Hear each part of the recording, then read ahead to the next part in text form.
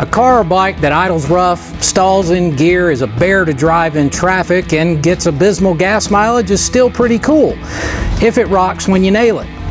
An engine that suffers these drivability headaches and still gets blown away by a Chevette is the worst possible hot rodding experience. The most prevalent reason for engines that don't run as they should typically is an improper camshaft for the engine and the vehicle combination. And that's understandable, because choosing a cam is one of the hardest, most confusing, and most often misunderstood parts of building an engine. The counter guy at the local parts store, or the quick lube, the food mart, or even your buddy that only knows you online isn't always the best source of information. So knowing the approximate cam specs for your combination is vital to an enjoyable machine, be it full race or a full cruiser. Today I'm going to arm you with the information you need to help you choose the perfect camshaft. So stay tuned.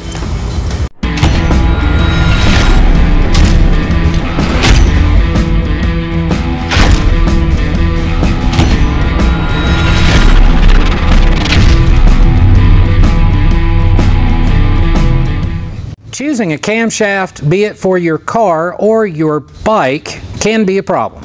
The problem is that there are many things to consider when choosing a cam, and it involves much more than just the other engine parts. The entire vehicle and the sum of its parts are just as important. Today I'll give you an outline of what all those specs and numbers mean in the camshaft catalog, and a general explanation of how they affect performance, followed by a rundown of the areas that must be addressed at cam selection time. This information is guaranteed to make your next cam choice almost painless, if not completely enjoyable. We'll concentrate on the spectrum, covering pure cruiser touring bikes and cars to fairly quick bracket racers and sort of street cars and bikes. Race cars, or anything that runs quicker than, say, 11 seconds in a quarter mile, is a whole other ball of wax, and we'll save that for another video. Before we get started, I'd like to say thanks to our newest channel members. If you enjoy our content and you'd like to support our efforts to bring you content just like this, you can click the card above for more information on becoming a channel member, or you can get in touch with us next time you need to order parts. We can get you pretty much anything for your ride. Also, by the end of the video, if you feel I've earned your subscription, please click subscribe below and ring the bell so you'll get notified next time we post a video. All too often, people will look at a dyno sheet and use that alone to determine which cam to pick. Remember, a dyno sheet is typically only a reflection of peak performance at wide open throttle, most often in 4th gear on a bike. This is not an overall assessment of how the vehicle will perform in all other everyday conditions. When you're comparing cams, once you understand the numbers, you'll have a better idea of which cam would be the right one for you. The best cam for your overall riding habits may not be the cam that produces the most peak power on a dyno. So you simply can't judge the cam by the dyno sheet alone unless racing is your only primary purpose. This is the cam out of a GMC 302 cubic inch inline 6. And this is a cam out of a twin cam Harley. They both serve the same purpose, and all of these principles will apply. As I talk about each aspect of the cam, I'll point to it so you can see exactly what it is we're talking about. So let's start with valve timing. Both the intake and the exhaust lobes on a cam are timed relative to when they open and close, and are typically based on degrees of crankshaft rotation. Both are equally important, but intake close is one you should pay particular attention to. When the intake valve closes is a key factor in determining how much cylinder pressure the engine will produce. This must be taken into consideration along with compression ratio to avoid tuning issues and detonation. The earlier the intake valve closes, the more cylinder pressure you will make, and often more power, but fuel octane, altitude, strength of your starting system, and your chosen tuning system should all be taken into consideration. Just as the other attributes, more isn't always better. Now, valve lift is the measurement of the distance a valve opens off of its seat. Because this spec tells us how much the valves are opening, the higher the lift, the more open the valve. It also gives us a clue as to how much air is flowing in and out of the cylinder. This has a direct effect on the amount of torque and power your engine will produce. In general, higher lift cams will produce more mid and high RPM power. However, depending on the aggressiveness of the cam lobe profiles, high lift cams may also require stronger valve springs and lighter weight valve train components. Also, depending on your valve sizes and port design, you can have too much lift, which will slow down port velocity and will greatly reduce low to mid-range power. Lift shown on the spec card is not actually the height of the cam lobe. Final lift is determined by the height of the lobe multiplied by the ratio of the rocker arm. Most lift specs are reported with stock ratio rocker arms, so if you're changing from, say, a 1.6 to a 1.7 ratio rocker, you will have more lift at the valve. So you have to pay more attention to what rocker arm is being used when your lift spec is provided by the cam manufacturer. Duration is the amount of time measured in degrees of crankshaft rotation in which a valve is off its seat or open. Duration at 50 thousandths of an inch is the industry standard for determining duration and begins measuring from the valve from opening from the point of 50 thousandths lift.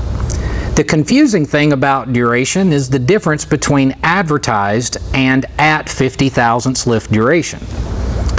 At 50 thousandths lift duration is measured from the point where the cam moves the lifter up 50 thousandths of an inch and up until the point 50 thousandths before the lifter is all the way back down. Most cam manufacturers differ in where they start and finish measuring for advertised duration. Some will start at 4 thousandths of an inch, some maybe at 8 thousandths, and some measure it somewhere in between. That's why the 50 thousandths lift numbers are the best to go by, because duration is the amount of time an intake or exhaust valve is open. It is the determining factor for how much air or fuel fills the cylinders during each combustion cycle. This has a direct effect on combustion, fuel usage, and overall power output. As engine RPM increases, the valves open and close more quickly, making it harder for the air-fuel charge to fill the cylinders. So by increasing the duration and keeping your valves open longer, you can increase the amount of air and fuel fed into the cylinders at high RPM operation. More duration is ideal for high RPM power. Less duration fosters more low-end torque. Basically, the lower your duration, the lower your torque range will come in, and here you can take advantage of higher port velocities and cylinder fill percentages. But again, making more low to mid-range torque at slower piston speeds quite often is the most ideal for heavyweight touring bikes. Lobe separation angle is defined as the number of degrees separating the peak lift points of the intake and exhaust lobes. The separation of the cam lobe peaks has an effect on idle quality, peak torque, engine vacuum, and cam RPM range, all the stuff we care about. Lobe separation also creates engine vacuum, which is important if you're using power brakes on a car or an automatic transmission. A cam with a wider lobe separation, say around 112 to 116 degrees, allows torque to be spread over a larger portion of the engine's RPM range and offers better power throughout the upper RPM range. Narrower lobe separation, say under 112 degrees, will foster good low RPM torque and good acceleration, but will generally keep peak torque concentrated in the smaller area of the RPM range. Now, overlap is the point measured in degrees of crank rotation when the intake and exhaust valves are open simultaneously. This occurs at the end of the exhaust stroke when the exhaust valve is closing and the intake is opening. By having the intake and exhaust valve open simultaneously, the open exhaust port can produce a bit of a scavenging effect that'll help pull the air-fuel mixture into the combustion chamber. This can lead to increased combustion and horsepower, but less overlap typically offers an improved low RPM response and increased fuel efficiency. More overlap provides an improved signal to a carburetor with high RPM power potential. This is also a critical point when you have an engine with valves angled toward each other, like in a Harley. Since both are off their seat at the same time, depending on valve size, they can come very close to each other. If your heads have been modified, knowing exactly what your valve-to-valve clearance is at TDC makes knowing TDC lift of the cam extremely important. Otherwise, you can trash your engine. Now, intake centerline is defined as the point of peak lift on the intake lobe in relationship to top dead center of the piston. By advancing or retarding the intake centerline, you can alter your engine's power band. By advancing intake centerline, you'll shift the basic RPM range downward slightly from the original intended power band. By retarding the centerline, you'll move the RPM range upward. So, all that said, the best advice I could offer you is to first decide for yourself how you want the bike or car to behave. From there, you've got to build an entire engine and drivetrain to fit. People tend to start with the cam choice, but everything about the engine combination and intended function must be decided upon before choosing the cam.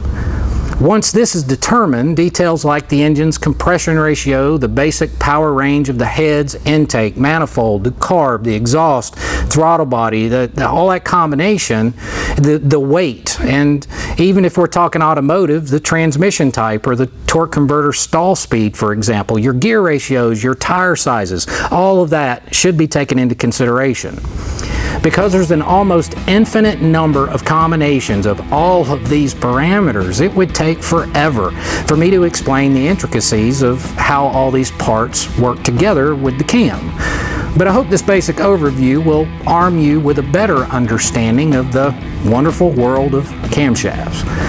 No one single company makes the perfect camshaft for everyone, but there is the perfect camshaft out there for you. Thanks for watching. Please leave some comments below and let me know what you thought about the video and some of your experiences with choosing cams. As always, thanks a lot for watching. Take care of yourselves and each other.